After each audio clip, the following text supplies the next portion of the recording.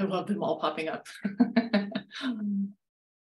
All right, well, Keshi, hello. Welcome relatives and allies, newcomers to today's Healthy Native Youth Community Practice call. We are focusing on digital media. Media literacy is power. Thank you for joining us as we gather around our virtual tables and honor the power of talking and sharing with one another. I'll start by introducing myself, then we'll move on to a blessing before our guest speakers introduce themselves. So Keshi, Koptalea, Ho Amanda Gaston, Let Shina, Ho Iba Shina Shiwi, Dayan Chemakwe, Hom Hota Deakona Jachu, Leshina Ke, Hom Hota Tlashi, Deakona Yawaki, Leshina Ke, Hom Sita Dona Chatley, Home Dachu Chemakwe, on Sita Dachu Kakuska, Rogi Letnashinake, Elakwa. My name is Amanda Gaston. I'm from the Zuni Pueblo in New Mexico. My grandmother was a Jachu and my great-grandmother was a Yawaki. My mother is the child of the Turkey clan and my German paternal grandparents are the Kakuska and the Rogi. I'm also Ask Auntie from the We Are Native Q&A service and I use she and her pronouns. So I will pass it off to Miss Michelle Singer to get us started with the blessing before we move on. Yat Ehabene, good morning to everyone on the call this morning. Thank you so much for this opportunity, Amanda. I'd like to offer this this morning. Great Spirit, we thank you for this new day and the opportunity to bring us together on behalf of our young people and those who engage them. We ask that our minds, our hearts, and our spirits be open to receive the good words and information shared during the community of practice. Watch over us in this virtual circle of learning, and may our ears and our eyes process this information in a helpful and kind way to help our youth, our families, and our communities. In gratitude, Creator, we thank you and Kehet all our relations. Ilakwa, Michelle, thank you so much for starting us off properly. I introduced myself, but I guess a little bit more background. Before coming to the Northwest Portland Area Indian Health Board, I was a teacher and I obviously work with Healthy Native Youth, but I work with the Adolescent Health Team. We Are Native is our youth version, our multimedia health resource for youth that I've been working on with this lovely team. So I'll go ahead and pass it over to Dr. Stephanie Craig Rushing, and then we can go down the line. Good morning, everyone. I am Stephanie Craig Rushing, and I work with this team at the Northwest Portland Area Indian Health Board on our adolescent health promotion team. And today's topic feels very relevant because I have two little people who are like core age group for this conversation. And every day we're kind of living this media literacy world in our household. So I'm excited to. And it also feels very timely, sort of the recommendations that have been coming out recently. So I'm looking forward to the conversation today.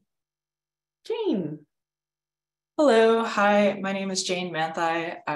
I work at the board with all of these lovely folks and I am the text messaging coordinator for the board. So I spend a lot of my time thinking about youth and cell phones and how we use technology as a tool and also how it can be problematic sometimes.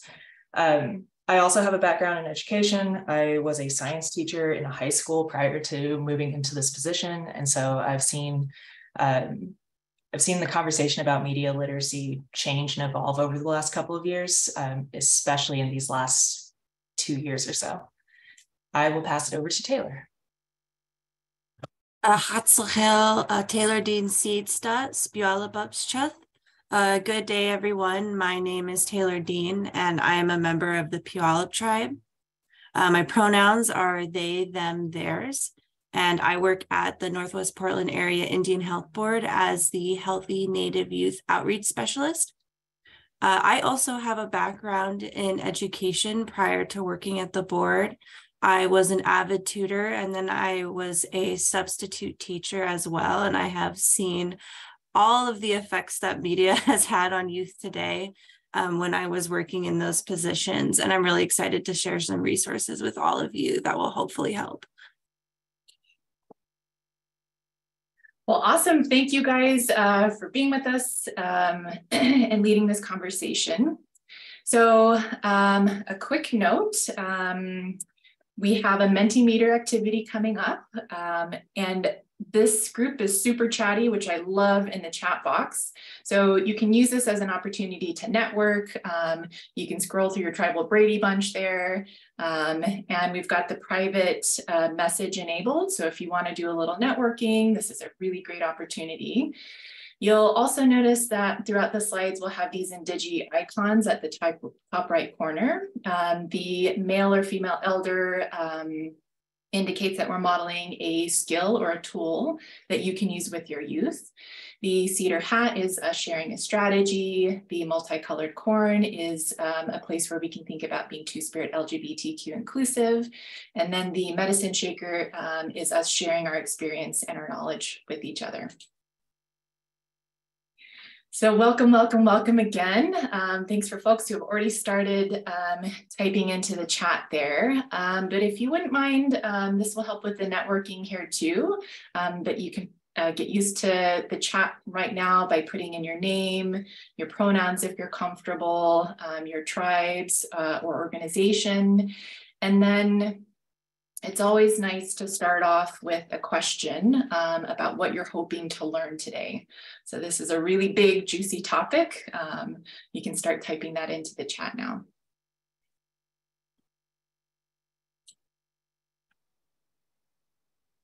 And while you're doing that, I'll just kind of move on here.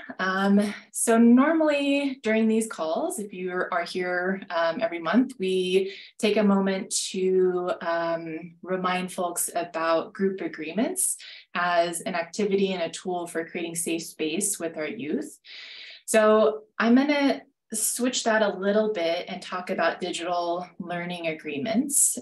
So this can also help to maintain safe spaces, and it's obviously like right on topic here.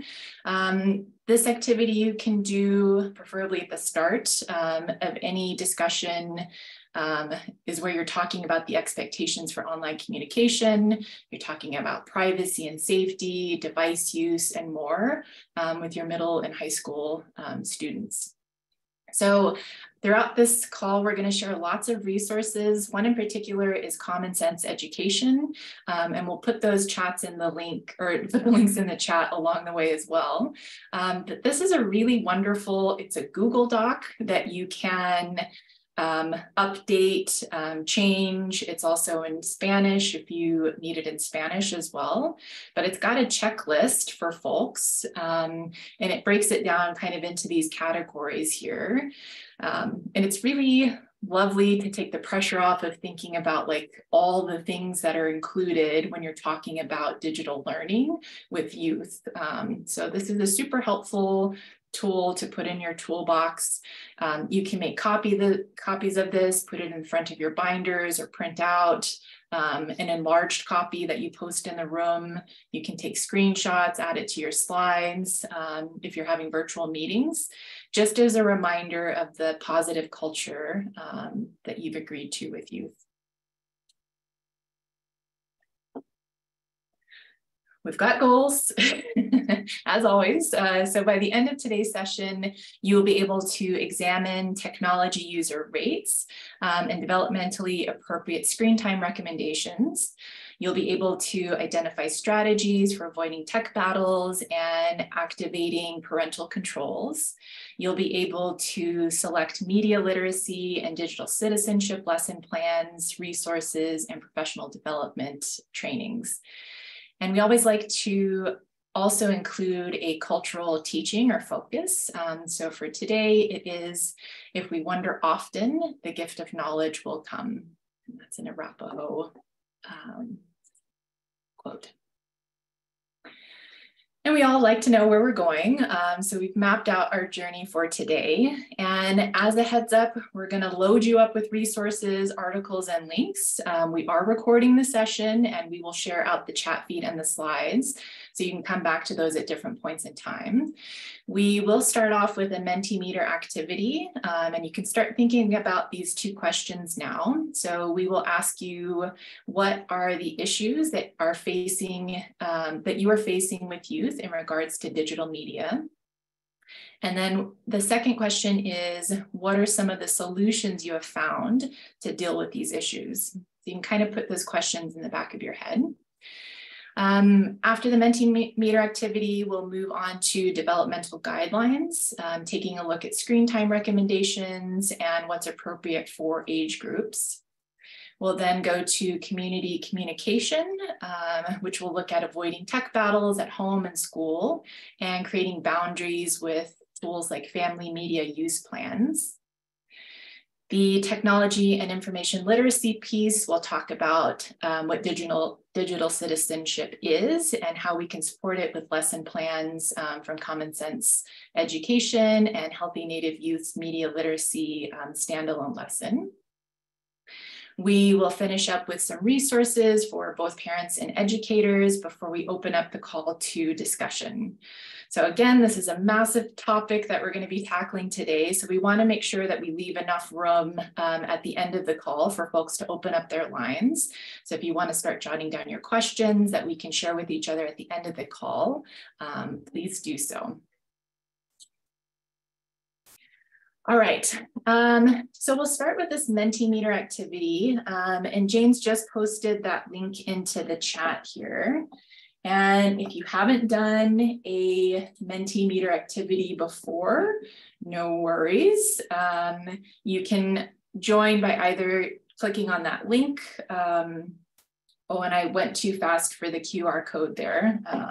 Let me go back to that real quick. If you're on a single device and you want to take your phone, you can just scan it over that QR code there, and then you can join from your phone as well. And then Jane, if you wouldn't mind copying down the code, that 5233647, and put it in the chat. If folks miss the QR code, they can type that in once they go to Mentimeter. All right, so you can start typing in your answers there. So the question we'll start off with is, what are the issues that you are facing with your youth in regards to digital media?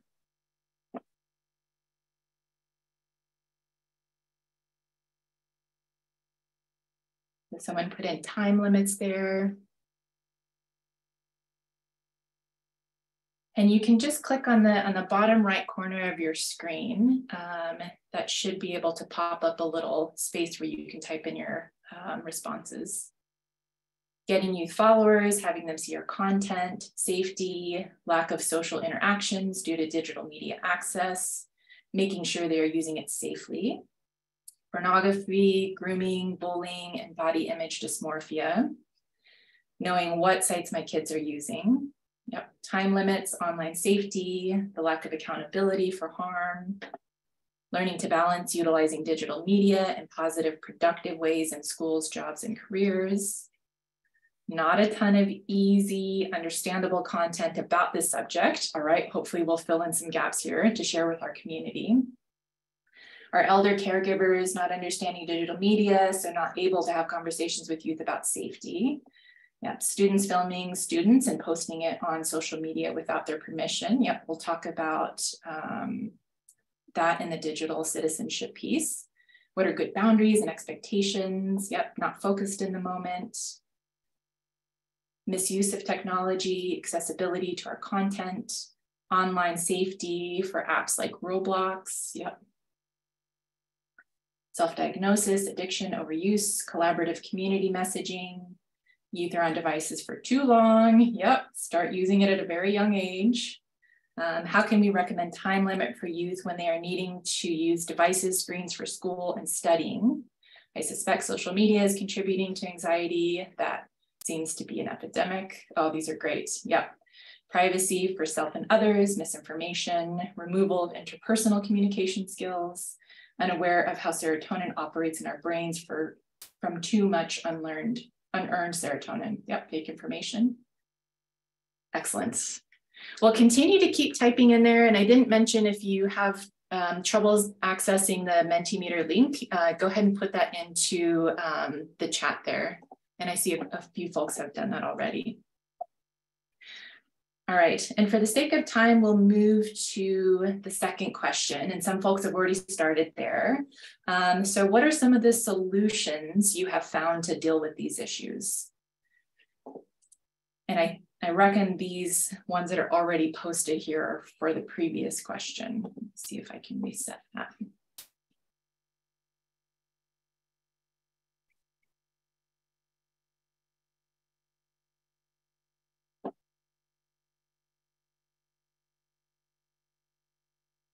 Okay, I'm not going to reset it because I don't want to lose the other one. So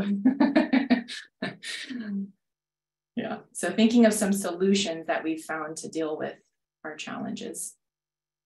Critical thinking, parenting blocking apps, yes.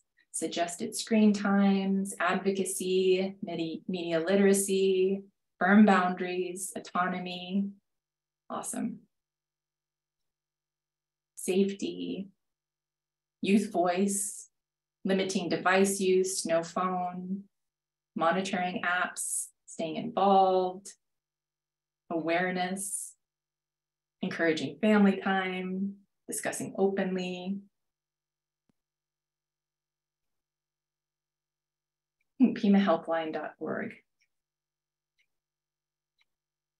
Community advisory committees, going outside. Awesome. So I'll let folks continue populating that. And then after the call, we will be able to share with folks. We can download the results and share it out with folks after the call.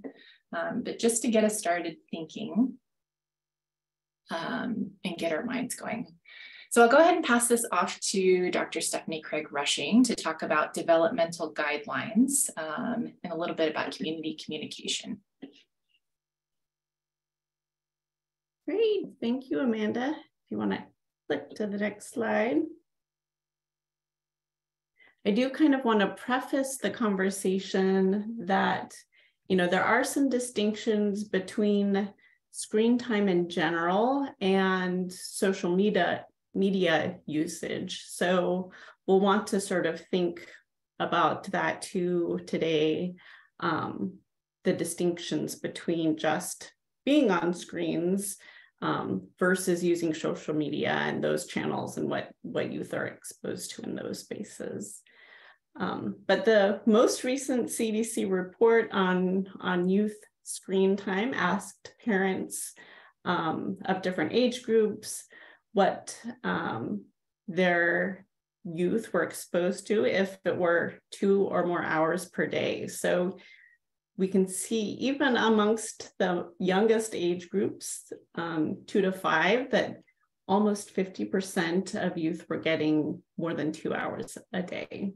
And for our older teens, it was nearly 75% having over the 2-hour recommendation. So that is no doubt what we're experiencing in our homes, especially post-COVID. So next slide, we'll see that screen time is pretty broadly defined. So that includes, you know, at a TV or spending time on a computer, iPads, gaming. And so when we were asking parents about the average number of hours their students are spending on screens, for the 6 to 10-year-olds, that was 6 hours. And then the oldest age group had the medium amount. So those are the kids that might be in sports, a little more than that middle age group. But even the 11 to 14-year-olds were getting up to 9 hours of screen time a day on average. So that is no doubt a lot of exposure and more exposure than the recommendations. So, you know, we're kind of in a space now post-COVID, thinking about how can we help our families and our schools cut back on some of that screen time. Next slide. We have also surveyed youth in the American Indian Alaska Native teens from our We Are Native website, and gotten a snapshot of their use of technology. And our goals always for the We Are Native website is, really helping communicate to youth on the channels that they're on. And because those channels are always changing, we often kind of look for their input on the best ways and the best channels to communicate with them on. So I'll share a little bit of data from our last 2020 Youth Health Tech Survey. It has a nice broad range of ages that our community typically encompasses. So we've got 15 to 24-year-olds from all across the country. And the average age was just about 19 years old. So a nice broad sample of folks that are accessing the health information on our website and social media channels. Next slide. We also had a lot of participation from across all gender identities and sexual orientations, which was really lovely.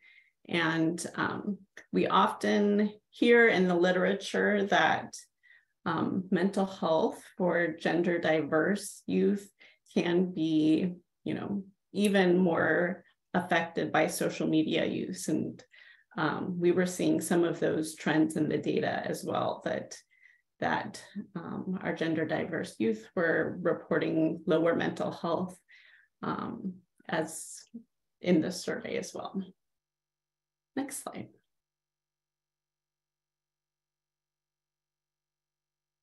So on average, the youth in our survey were saying that they use social media 3 to 4 hours a day. And that was like right at the beginning of the pandemic. So I imagine these trends have just continued to increase slightly over time. And of course, TikTok has really taken off in the last couple of years. And that was, a channel that hasn't had as much use historically. And so with the growth of that channel, there are, more and more youth impacted by the messaging that they're seeing on TikTok as well. Next slide. When we asked youth what channels they wanted to get health information on, Instagram, Facebook, and TikTok were the 3 that kind of hit the highest levels and are the channels that we use to promote health. And when we ask them more specifically about what they're doing on those channels, over 86% said they were scrolling through their feeds, and 75% said watching videos. So those are 2 of the things that kind of guide our work.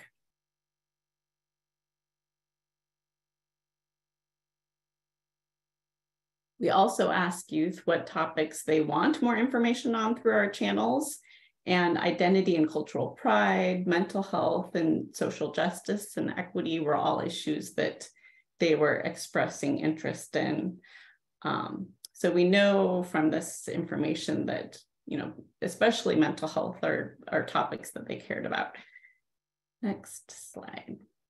We asked them very specifically about the types of mental health topics that they were hoping to learn more about. And this little word cloud is designed by the number of times each youth put in a response.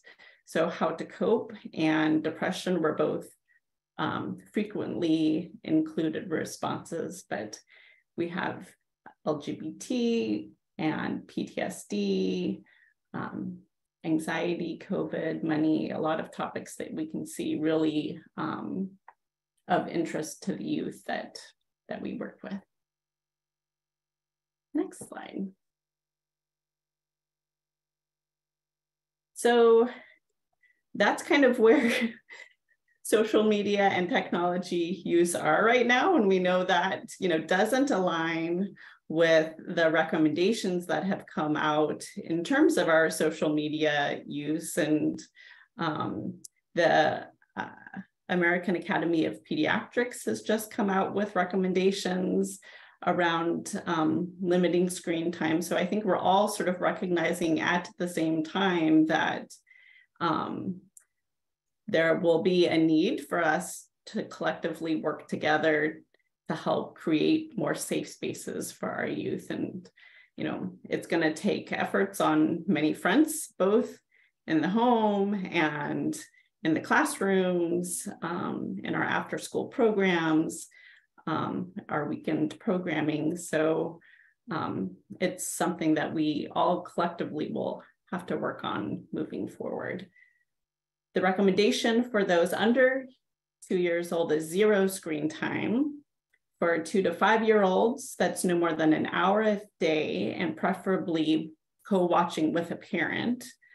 And then for 5 to 17-year-olds, the recommendation is no more than 2 hours per day outside of homework. So that's the new recommendation. And of course, the next part of this is, while there are recommendations, what are those tangible things that we can think about doing that will help us? And part of today we'll be talking about those tangible ideas.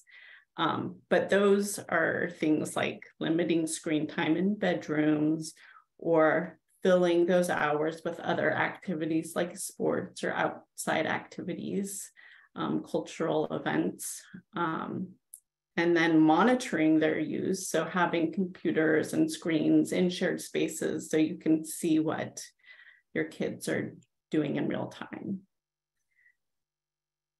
That's the latest. And next slide. And of course, at this same time, we're kind of like butting up against these technologies that are designed to hook our attention and draw us in. And the data really is showing that, youth who are spending a lot of time comparing themselves to the images that they see on these social media channels, it is linked to poor body image and those mental health challenges that we were talking about. So, finding ways to kind of use this media literacy that we're talking about today to help youth understand that the images that they're seeing aren't authentic or true, or kind of destigmatize what it is that their experience, while also cutting back on that social media use. So I think that's kind of the background that will set the stage for today's conversation.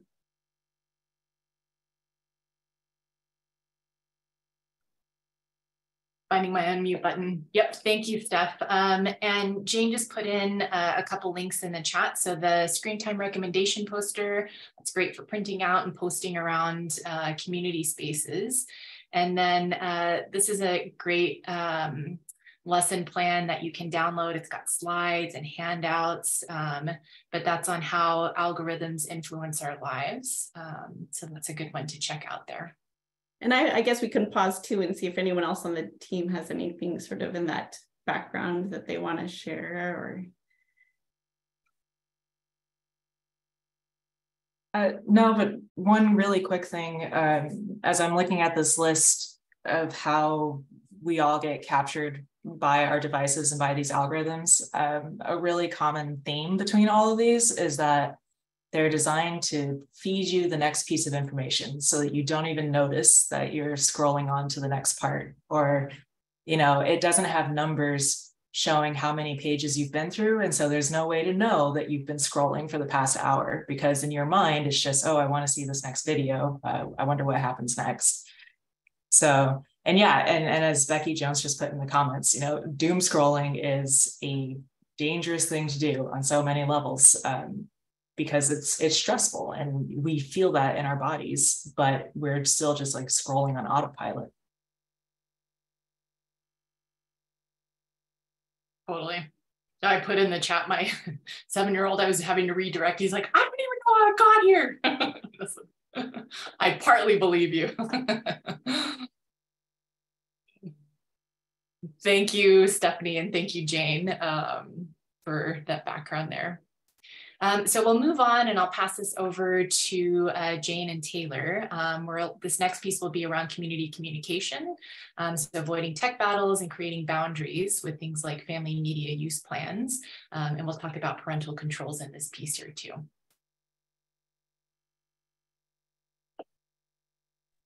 Yeah, so I'm going to talk to you about avoiding tech battles. And to preface all of this, I am very aware that these are things that are easy to say and are much more difficult to actually implement, especially over a long period of time. So I would hope that you think of these as suggestions and maybe additional tools to keep in your toolbox, as opposed to like, oh, you just need to do this one thing and then all of our problems will be solved. Because that's not true. This is a complicated problem that we have, and it requires like a community level of support. So parents, teachers, caring adults, anyone. Avoiding tech battles is going to be about device ownership, device storage, monitoring, engaging and playing games with the youth, and watching and talking about movies and TV shows. So one way that we can support youth is by helping our caregivers with resources to feel confident about setting up boundaries within the home. You can think of the boundaries that you've set up within your schools and organizations and how those can transfer and be shared with caregivers. Some examples, if we think about it as all devices belong to the grown-ups and are used by the children with permission.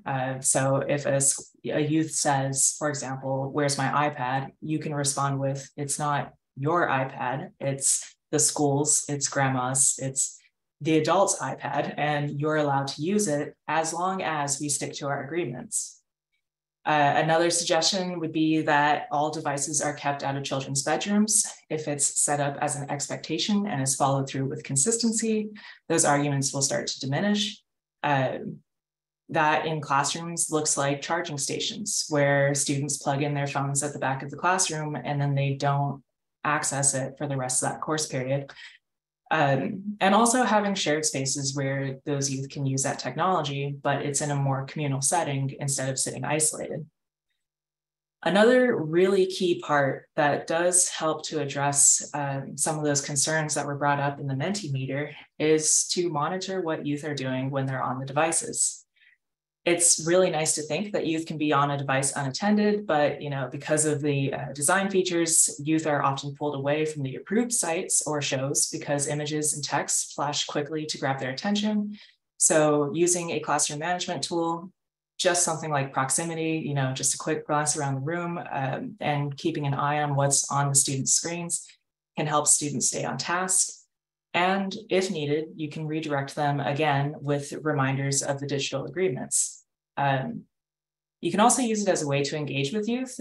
So, asking what are youth's favorite content and getting them and having a conversation with them about it, but also going and making sure that you're consuming some of that content yourself. The best way to protect our youth is to be informed. And that means knowing what it is that they're consuming when they're online and understanding how these algorithms work. Also, engage with your children when they're using technology and playing games. So ask them to show you their favorite game or their favorite app. And it's all about relationship building.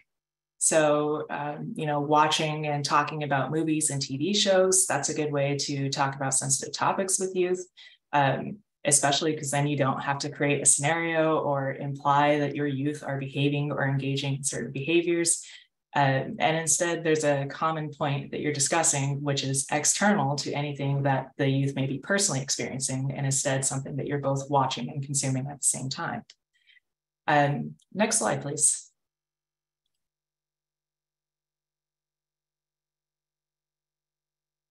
And so,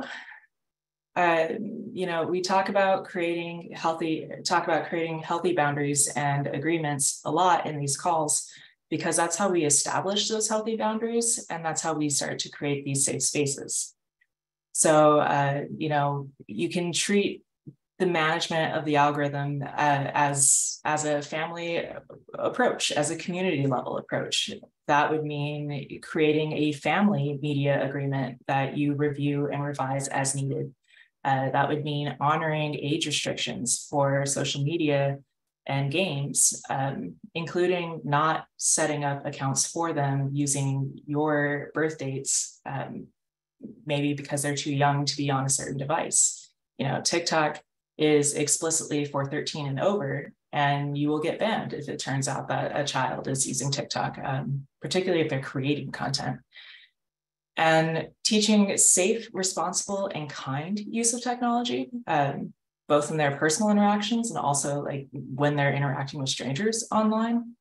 And one of the most important ones is making sure that your children know that they can come to you if they get in trouble online. You have to be that safe space for them as they're navigating this world that very few of us are familiar with. And yes, thank you, Amanda, for putting these family media plans in the chat. I can't talk and type at the same time.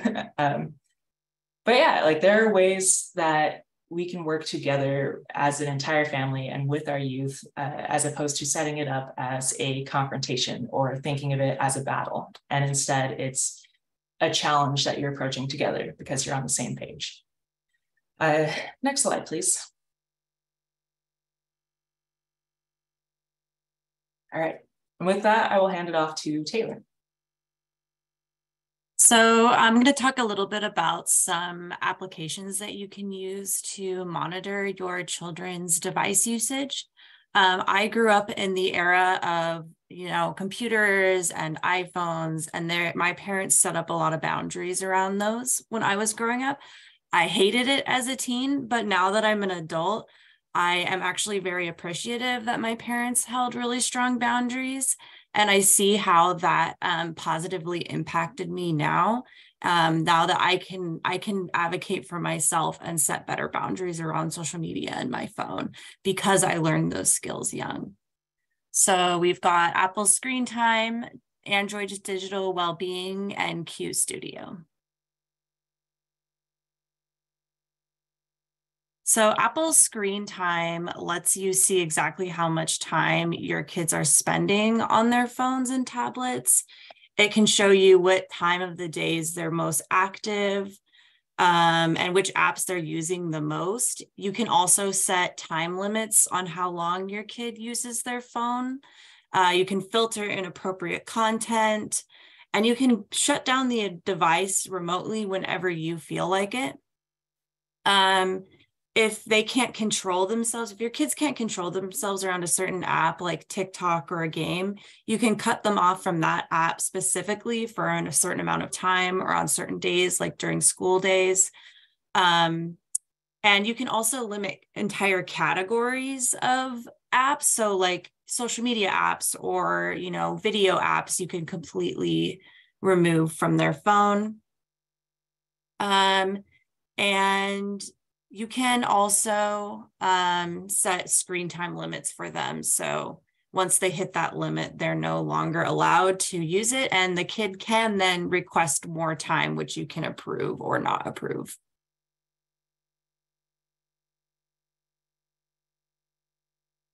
Android's Digital Wellbeing app is basically Google's version of the Apple Screen Time app for Android devices. And I want to also preface by saying that Apple Screen Time can be used for any Apple handheld device. So iPads and iPhones are included. And the Android version of this would be similar. So Android tablets and phones, Android's Digital Wellbeing can be used for. But essentially, it does the same thing, but for Android devices.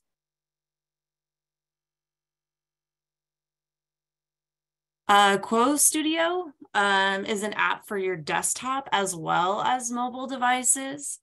So it could be used for either Android or Apple products, but also your desktop. And this also tracks their social media usage. This can block websites, and it also helps keep kids safe by tracking their location. It's $5 a month for the basics, which includes game and app blocking, daily time limits, website filtering, location monitoring, and pausing the internet. But what makes this one different is it can be used for your desktop or any type of device.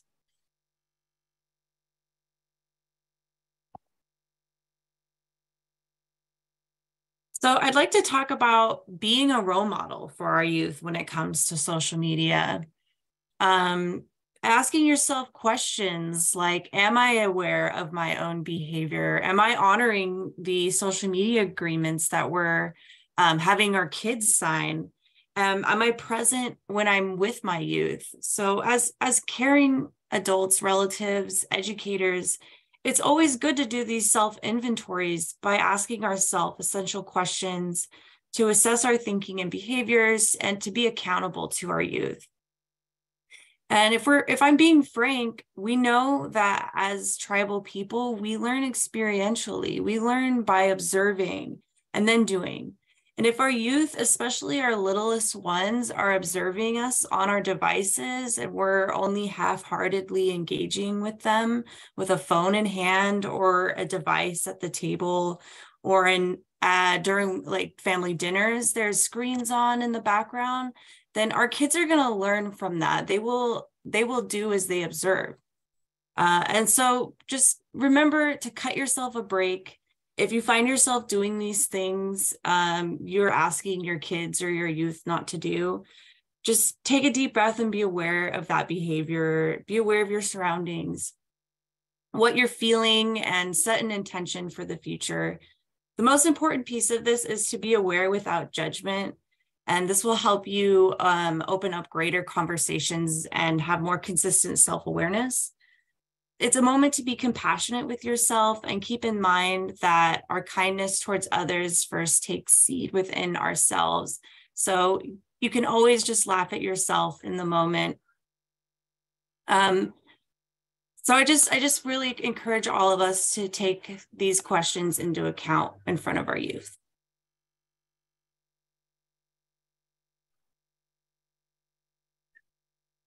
And I would like deep breath. Yeah, go ahead. Sorry. Yeah, pass it to you, Amanda. Well, thank you so much, Jane and Taylor, for walking us through some of that. And yeah, some of the comments in the chat. Yeah, I think we need to remember to be have the awareness, be non-judgmental, and be kind to ourselves. And so, we'll take a beat here, and we do like to incorporate these wellness moments. So this is a little video, and we'll put the chat or the link in the chat too, and share this as well. But if we talk about how important these things like wellness moments, so sitting comfortably, should do them just taking a ourselves. big deep breath in through the nose, out through the mouth. As you breathe in, noticing how the body expands. As you breathe out, just watching the body soften as you gently close the eyes. And rather than the mind leading the breath, allow the breath to lead the mind. Notice the sensation of the breath. Notice it where you feel it in the body. If you need to, you can just gently place your hand on the stomach. And just following that rising and falling sensation. Nothing else to do. Allowing thoughts to come and go. And when you're ready, just gently opening the eyes again.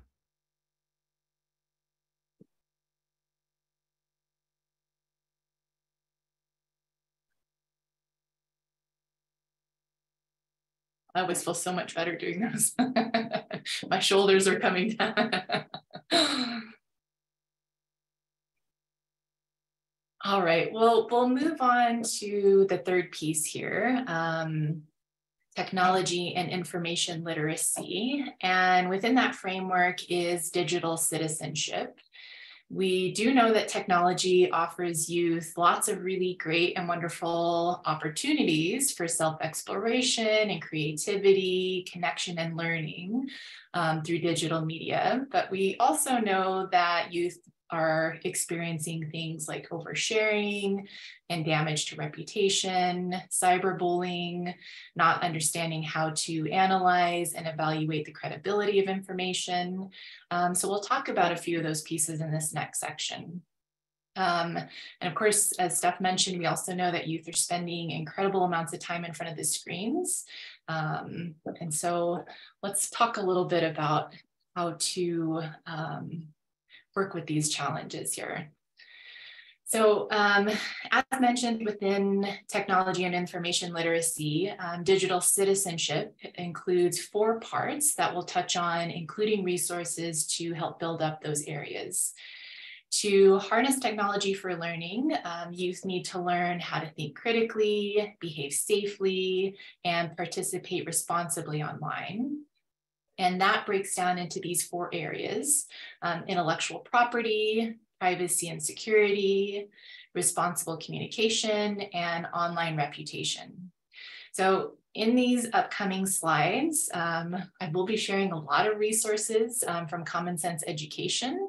And I can't say enough about them. I really got lost on their website, and there's so many really wonderful resources that are all put together for you. Hopefully that won't be too overwhelming. Just a reminder, we'll share the chat with the links in there. We'll share the slides afterwards. But I won't be offended at all if you open up another browser and start perusing their site, saving and bookmarking their materials. And we'll throw that Common Sense Education link in the chat now for folks to do that. So intellectual property is the ownership of something you create, giving you a right to how others use it. In terms of digital citizenship, we're focusing on the rights and responsibilities of using and sharing intellectual property.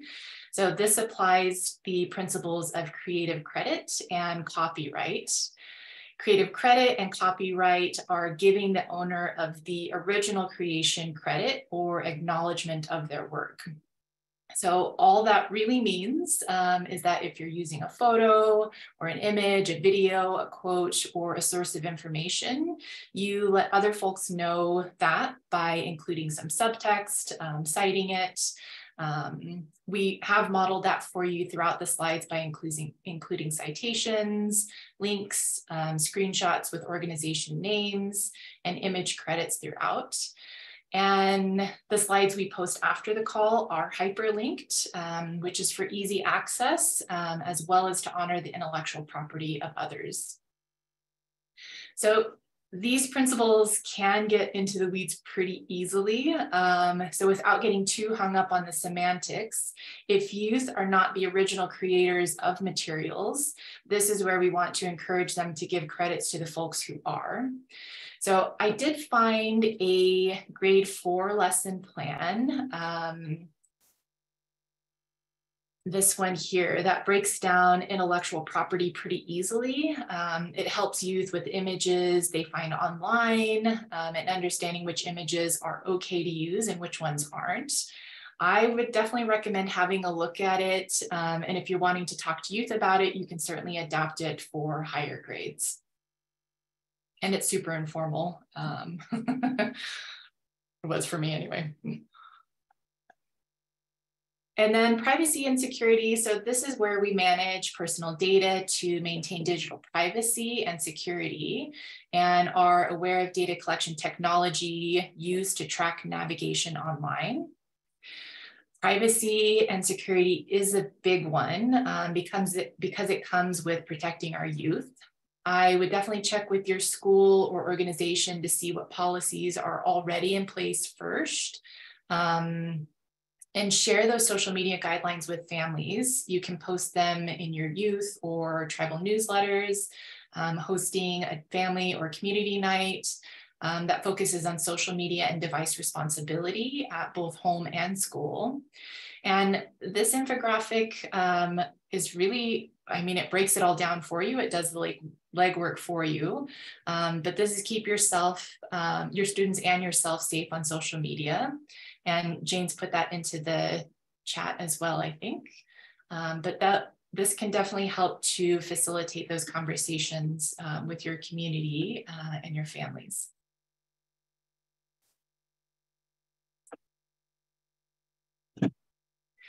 And there's also this really wonderful free 1-hour training from Common Sense Education, and it will give you more information on why privacy is important and the best practices for managing the risk to youth when using technology.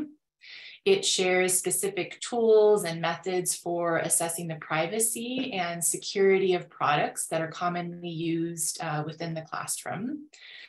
And they have a really nice incentive that they give folks, which is a certificate of completion that you can earn badge points for with Common Sense Education.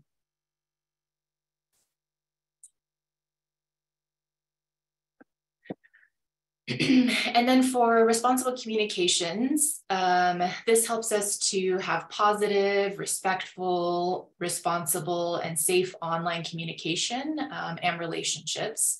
So as we think about how to have positive, respectful, and responsible communication and relationships online, finding activities and lesson plans around the role that digital media plays in our lives, of how social media affects the way that we feel, or why there might be frustration or guilt around being sucked into the rabbit hole of social media or YouTube.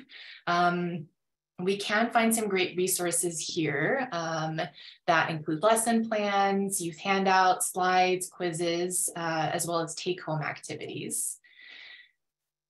So this first one, My Digital Life is Like, this looks at the role that social media plays in youth's lives by doing some metacognitive work. So thinking about one's thinking. Youth get to pay attention to how and how much they use digital media in order to find better balance by considering how digital media adds to or takes away from their overall quality of life. Can media be addictive? This one is an 11th grade lesson plan, and this one looks more into the clickbait, what Steph shared earlier on by capturing by design. This lesson plan is geared to help students recognize how most of the technology that they do use is designed to keep them hooked and helps them use this as an opportunity to find more balance in their digital lives. The social media and how you feel lesson gets into the mental health piece that we've been touching on. So this lesson in particular focuses on the major role that social media plays in teens' lives and the intense feelings, which can be both positive and negative, associated with their use. It does look at the benefits that come with both active and passive media use. And it encourages youth to become creators of digital media, not just consumers, for the better social and emotional well-being of the youth. And there's a fresh article that came out yesterday that Stephanie shared with the team before the call, and it's on the harms of social media use. And I think we've got that to share. We'll share that link out as well. So it's all pretty timely, as we've mentioned, and all of this is getting updated, as we're speaking. And then if you do spend some time on the Common Sense Education website, you'll see lots of their great lessons. But this last one here that I'll mention for the responsible communication piece is the health effects of screen time. This lesson addresses how research is still out when it comes to exactly how much screen time affects your health. But one area where we do know that it's conclusive is the impacts on sleep. So this lesson helps youth understand simple behaviors. And I feel like this is so helpful for all of us. Like how our brains, our behaviors change when a device is near us. And that seems to change how our brain works. And it helps youth think about how they can adjust those behaviors so that it isn't unhealthy for their bodies or their brains. which is responsible relationships with ourselves.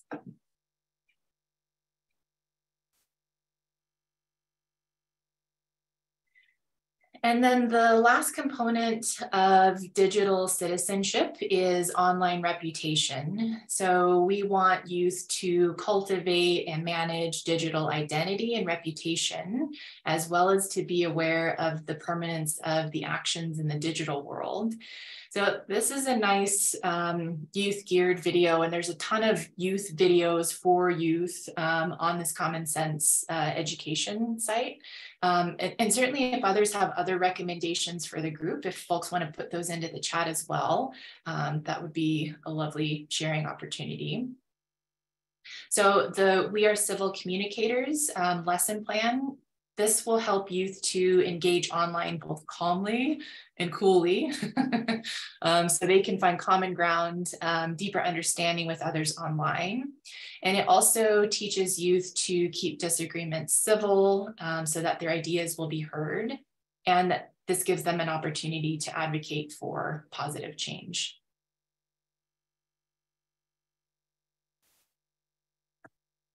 All right, and so we do have a media literacy plan up on the Healthy Native Youth website, and those are under our standalone lessons. And this one in particular focuses on how to critically evaluate digital media, and it uses the We Are Native website as an example for this critique. And you'll see that we break it down into time recommendations, objectives, what materials are needed, and what you need to do in preparation for the lesson. And in the critique, they're looking at 5 key media literacy components, which happen to be authorship, format, audience, content, and purpose. They've got a list of helpful definitions there, and it breaks it down into what each of these means, what are the key questions, the guiding questions, and then what are the criteria for quality health resources. And the youth activities that they have will help to use those key critiques in evaluating the We Are Native website. And you'll see that we've got it, scripted out for folks. So this is a really easy one to just pick up and kind of run with after you've read the lesson through. I feel like I did a lot of talking there. So if there's questions and comments, feel free to add those into the chat. But I'll go ahead and pass it over to Taylor, who will share a little bit on some resources for both parents and educators.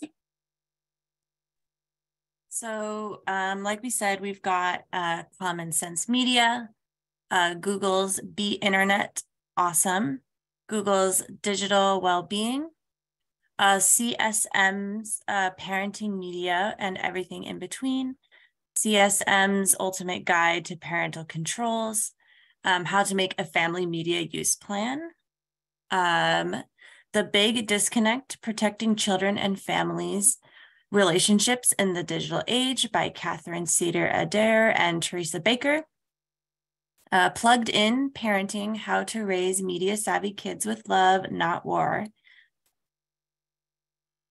Growing Up Social, Raising Relational Kids in a Screen Device Driven World by Adrienne Pelican and Gary Chapman, Reconsidering Screen Time, Research, Reason, and Real Life, How Much Screen Time is Too Much for Kids, and Screen Time versus Lean Time infographic. So all of these can be accessed through the slideshow. Will we be offering the slideshow to our participants, Amanda? Yes, okay, cool. So yeah, you can click on these links, and a lot of these are hyperlinks that you can find.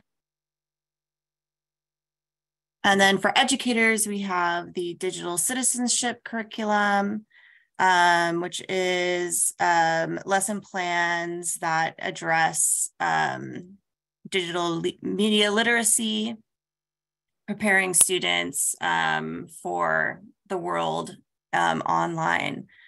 And there's a variety of topics. We've got media balance and well-being, privacy and security, digital footprint and identity, relationships and communications, cyberbullying, digital drama and hate speech, and news and media literacy. And that's on commonsense.org.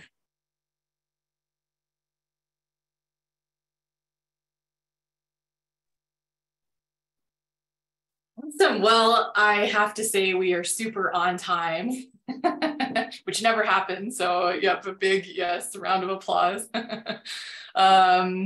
Yeah, so this is the time, you know, we've talked about some pretty meaty things here. This is a very big topic.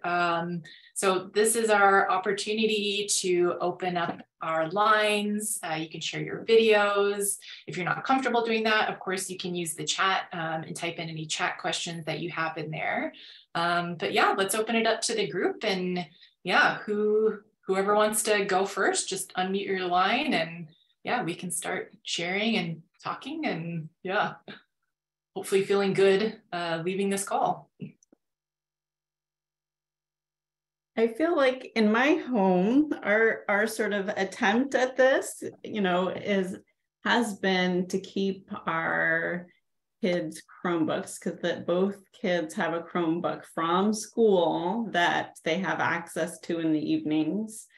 So, you know, we have the Chromebook, we have an iPad in the house, but we make sure that those are in our living room. So, you know, everything that they're doing on them, we're observing in the background, or anytime I hear something coming from those devices that I don't appreciate or feel like this conversation, you know, so often on the videos that my kids are watching, the tone of voice the characters have is something I'll, you know, sort of have a reaction to. And so, you know, I'll point that out to them. I'll say, I don't like how they're talking to each other, or you know, if it's something like within a video that is in itself okay, we'll keep watching it together. But I always sort of point out that when those situations are arising, like how the characters are interacting with each other, if they're caring for each other.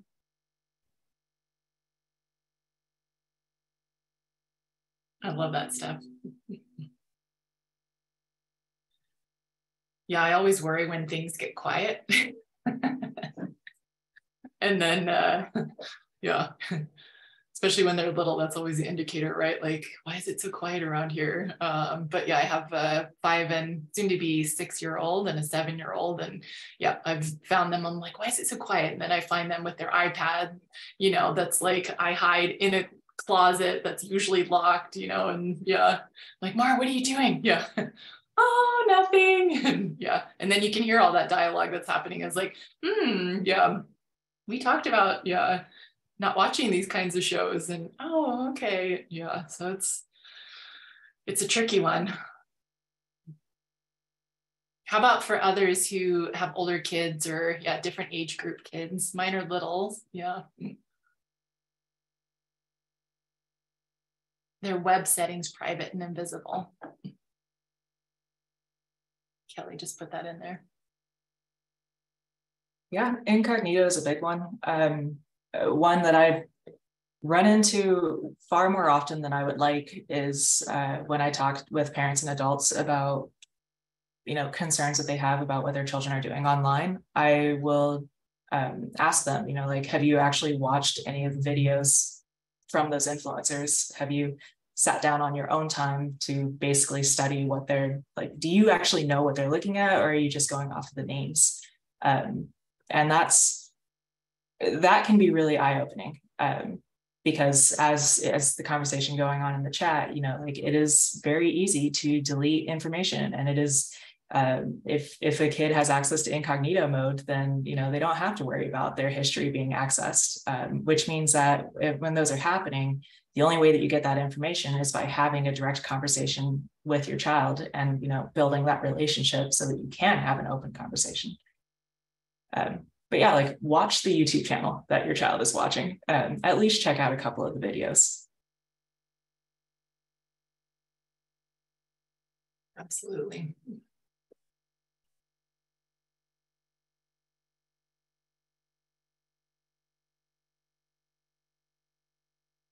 Yeah, and we see some conversations in the chat, we try to approach this in a very holistic way, but yeah, this topic in particular is very important for youth mental health, and yeah, the seriousness around that is very much present. And yeah, I love all of the sharing and the practical tips that we can take home and start to work on. And I love the approach of it being a community approach. We can't do this, as single individuals or teachers or educators. This has to be something that we work in partnership with each other, and building those relationships with each other, and taking that community approach. So I appreciate that that conversation there. And I do see Becky's got a hand up there, so I'll hand it over to Becky.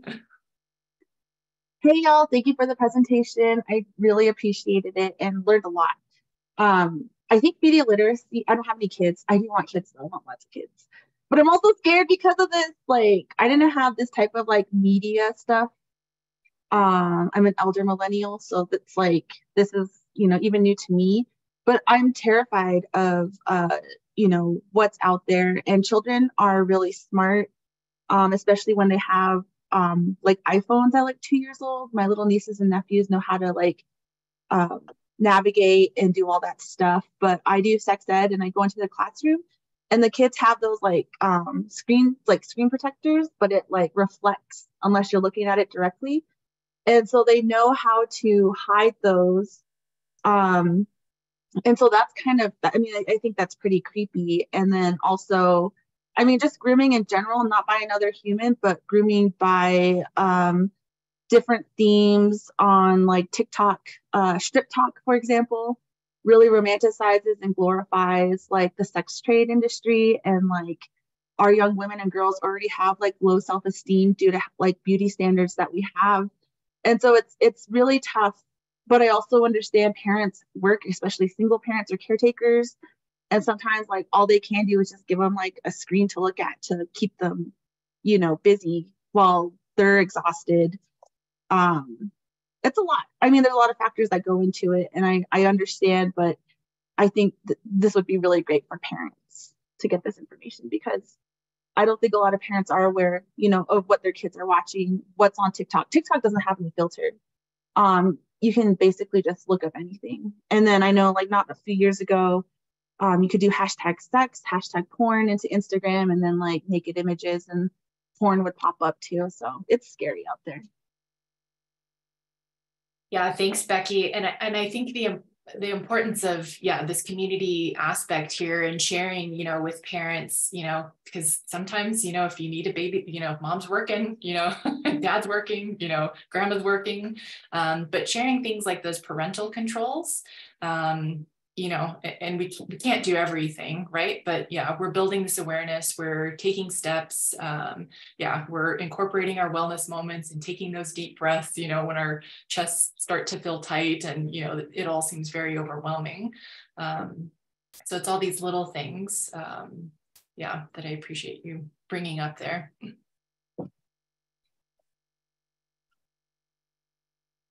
And sorry, I jumped in before if anybody else had a response for Becky as well.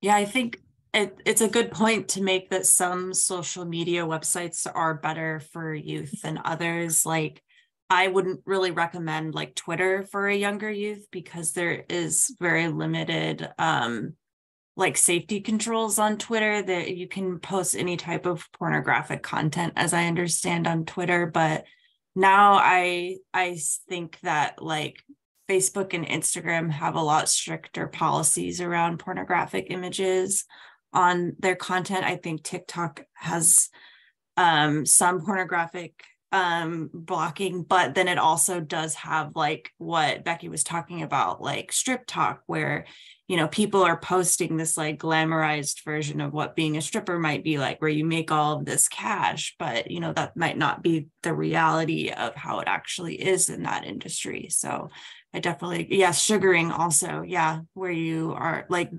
encouraging kids to become sugar babies and stuff like that. So yeah, I agree.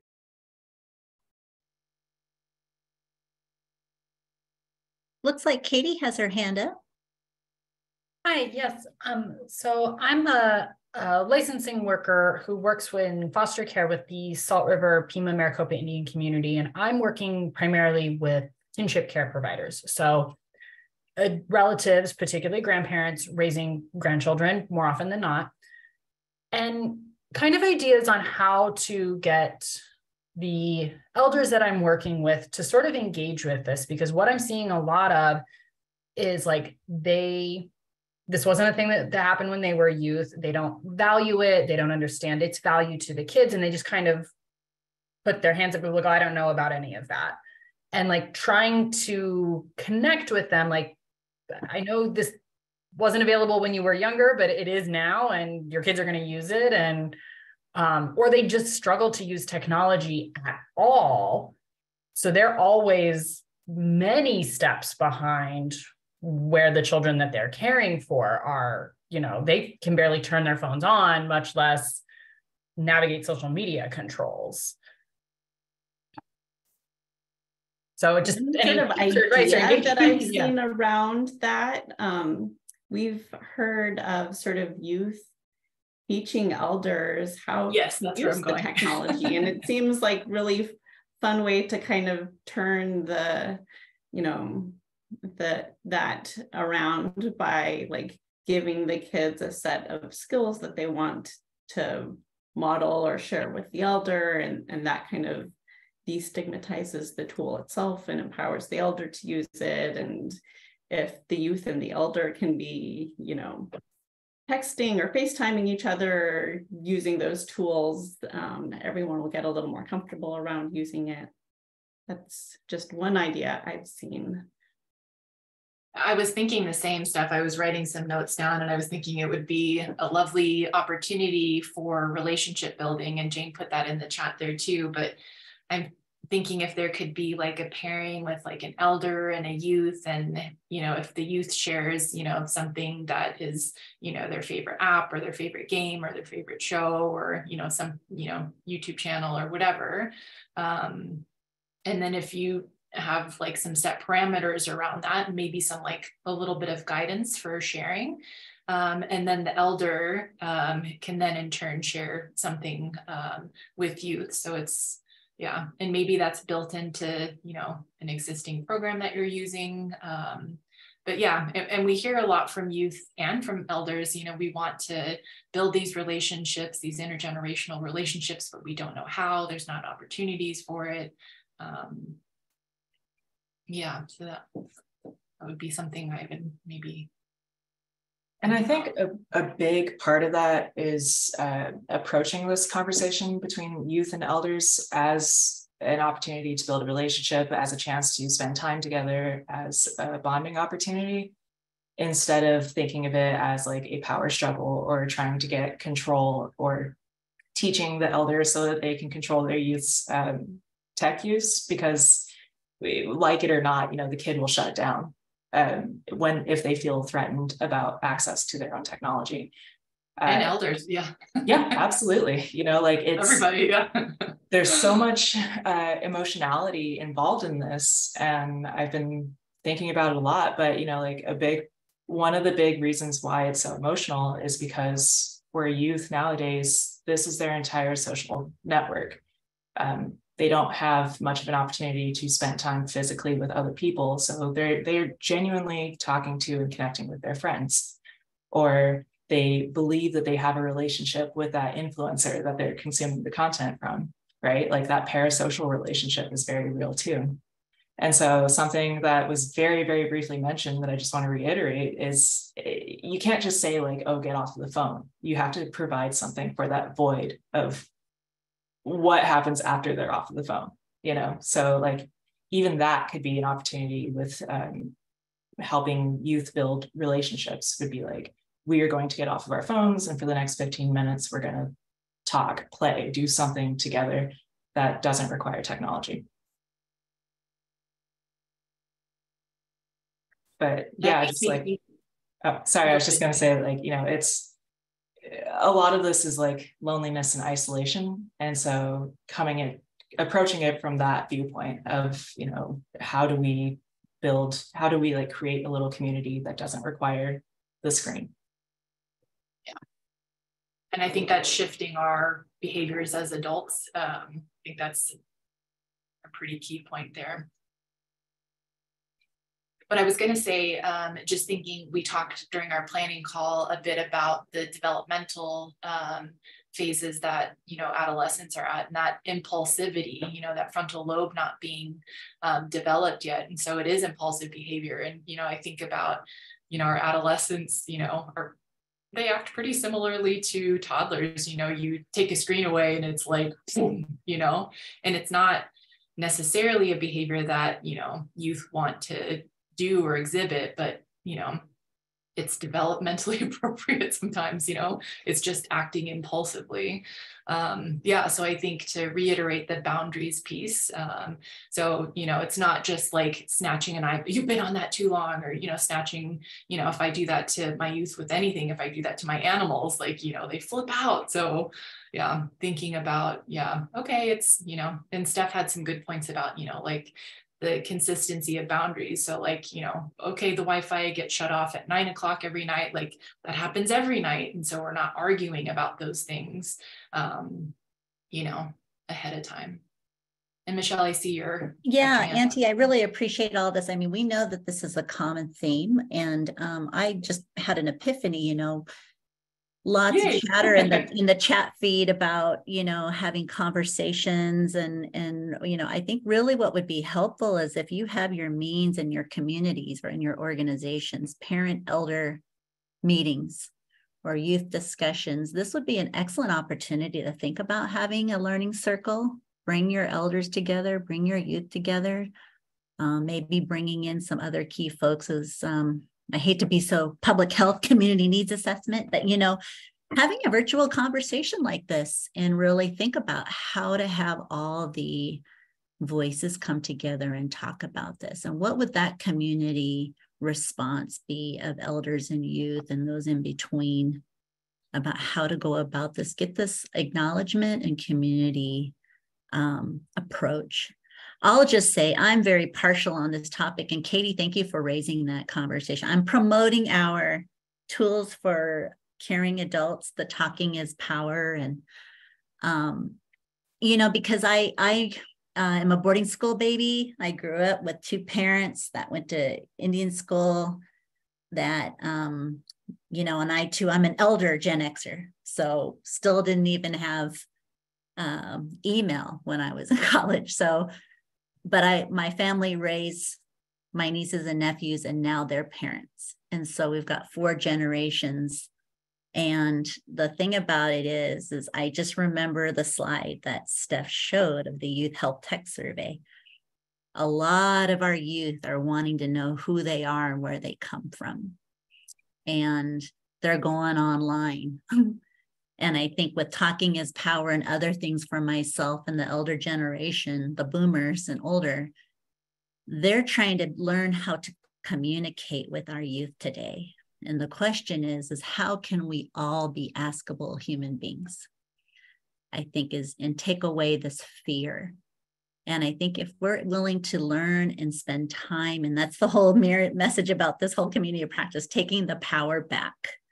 We really, really need to lean on our culture because our kids want to know. We as older folks need to share that information. And I think if you have a commonality of like cultural resilience and pride and how to utilize that in discussion, you might see more of a response from our young people in that way and gravitate towards hearing from their elders as their influencers or their caring adults versus going so much on TikTok and on these other areas. I mean, I hate to sound kind of judgy, but that's where I come from with my family and my approach with my nieces and nephews, because they're so now ready to hear it. And now they're the caring adults and they're young people. So just words of wisdom, professionally, personally, but a plug for Talking is Power and Mind for Health.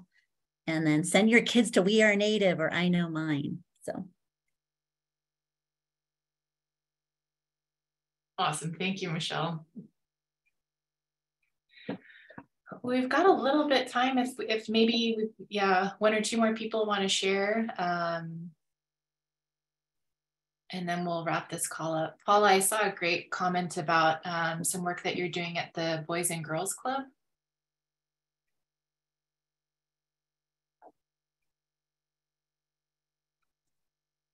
Yes, our program, yeah, I hear you. Yeah, our program just recently transitioned to trail curriculum, and a lot of that, one of the activities we were just able to recently do was our youth were able to interview some elders. And so it was a really good experience for the youth to be able to ask questions to the elders about like when they were young kids. And then there was like a 15-year age gap. It was between both my mom and my aunt, actually. So there was a 15-year age gap between the two of them to kind of really speak on their times, like things they did day to day, what type of foods they ate, how they traveled. So, they were just really able to interact and stuff. And I'm just hoping that, in the future, it's something we could do a little more often. And I think that would help in a sense, especially if we geared it towards digital media. Maybe they could talk about their times were without that as compared to our kids now who use that. I love that idea. Yeah, that makes me think that would be a really cool resource. Maybe if you want to share, we can connect later, Paula, about your interview questions. We can put those up and share those with folks. But that could be really cool. Cool. Yeah, it was a really great experience. Even, we see such a disconnect with our older elders in our communities and then the youth in general. And, it made the elders feel really good that, the youth wanted to take that time to spend, even if it was a half hour with them, they enjoyed it. Absolutely. Yep. Yeah. And it made me think about program planning. That would be a really powerful opportunity to bring those two groups together. You start with the interviewing where the youth is learning about what the elders' perspective is like. But then the next time they meet, you invert it, and now the youth is empowered because they're the expert on the technology, and they're explaining it to the elder, which also removes some of that sense of control that can come up with it. But yeah, this is really exciting. These are some really solid suggestions and ideas that people are sharing. So thank you for participating. Yeah. And Melissa, it sounds like you had a similar experience with an assignment when you were younger.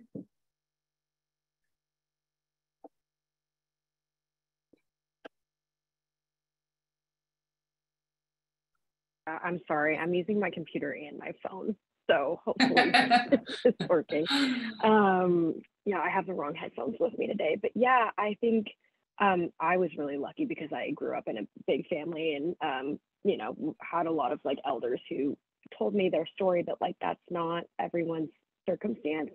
And so something that I thought was really cool that our school did was we already had charity work that we did at a specific nursing home. And so there was a little bit of familiarity with it, but I think it would have still been fine even if there wasn't. But yeah, if there were kids that felt like they had no one to go to for that assignment, they basically bust us down the street. And we were able to spend time interviewing. And oh, the volume went out. Sorry, I was basically done. So. Well, I love kind of leaving on this note here. And I think, yeah, it's really wonderful to think about the experiences that we had as youth that really impacted us as adults, and thinking about how we can create that experience for the youth that we work with is really nice way to leave this call here. But I'll just go ahead and thank you all for being on the call and for sharing, and then just leave you with a couple of things, and Michelle threw a couple of these out here. But if you haven't gone to the Healthy Native Youth website, please check it out. This is where we put all the recorded sessions, all of the resources for these community practice calls, the curriculum, the standalone lessons, the resources, everything we talk about and share is on the Healthy Native Youth website. So please take a moment and get lost in it. And we did mention We Are Native. So this is our youth multimedia website. Of course, all the social channels. We have our Ask Your Relative Q&A service. We have our text message service. But it's good, as we mentioned, for adults to know all of the content that are recommended for youth. So please check that out and share with youth. And then the Alaska version of We Are Native is I Know Mine. So if you are in Alaska or know some folks in Alaska, please share the I Know Mine resource. Yeah, lots of good resources there. They've got Ask Nurse Lisa. They have your I Want the Kit, Get Condoms from their website. And then just a couple text messaging services to let folks know about. So we have a youth and a college and a veterans caring message text message series. And this is a suicide prevention intervention. And it's essentially a collection of really beautiful and supportive and inspiring messages from these different age groups that get shared out to folks who sign up for the text message service. And this is a resource that you can share digitally. There's a QR code if you want to grab your phone real quick, and you can save this to your phone. So if a youth if you're ever in need of looking up resources for youth, this is something that you can share with them. But it's broken down into different categories. It's hyperlinked. And then that also gets hyperlinked to this link tree that we have. And this is from our Thrive Suicide Prevention Mental Health project. So you get all those really wonderful resources in one spot there. And then Michelle mentioned Talking is Power. So this is our text message service to get the conversation started with youth, giving you tips and conversation starters around talking to youth about sexual health. On Healthy Native Youth website too, there's lots of really wonderful digital resources there as well. And then we talked about this last month, but Mind for Health is another text message service. And I would recommend maybe starting off with Talking is Power first, and then you can go to Mind for Health, but maybe sign up for one campaign at a time. Otherwise, all the messages get jumbled up. But Mind for Health is about how to nurture conversations on a community level with youth, building our mental health toolbox together. And then if you haven't signed up for a newsletter yet, you can do that on the website or take out your phone and pull up that QR code there. And you'll stay up to date with the latest and the greatest. And then our last call for this community of practice year is next month on Community is Power. And it's always a great finisher because we always talk about community and weave that in throughout our calls. And so we'll spend our time talking about community during that call. And we do love helping. So if you want to follow up with today's conversation, if you want to share some feedback on this call, that is always super helpful. And we use all of the information that we get in creating resources or adapting. But having that in our ears is always good. And a big thank you to the Project Red Talon team. So we don't do this alone, certainly. We've got the Alaska Native Tribal Health Consortium, the Intertribal Council of Arizona, Johns Hopkins, Southern Plains Tribal Health Board, University of Texas, and then, of course, the Northwest Portland Area Indian Health Board. And thank you to our funders. We just love doing this work. Indian Health Services and Secretary of Minority AIDS Initiative Fund. Thank you for the funds. And we'll go ahead and close out today's session with a blessing. So I will pass this over to Michelle to end this off properly. Thank you, Auntie. And thank you to all of you. It's Teacher Appreciation Week, so give it up for yourself. Woo! Thank you for all that you do. We can't do it without you, and that's a very, very precious role each of you do. So thank you. I'd just like to take a few moments here just to close this out in a good way. Great Spirit, we thank you for the good words and thoughts shared in this virtual circle of learning. As we part from here as one mind today, may you strengthen each one of us in these lessons learned in our collective work as caring adults in the lives of the young people. Please watch over us, keep us strong in spirit to be patient and kind. Please help guide us as we navigate this world of modern technology and staying connected in a good way at home, at school, and in our communities and world. Creator, we thank you for this time in gratitude, all our relations.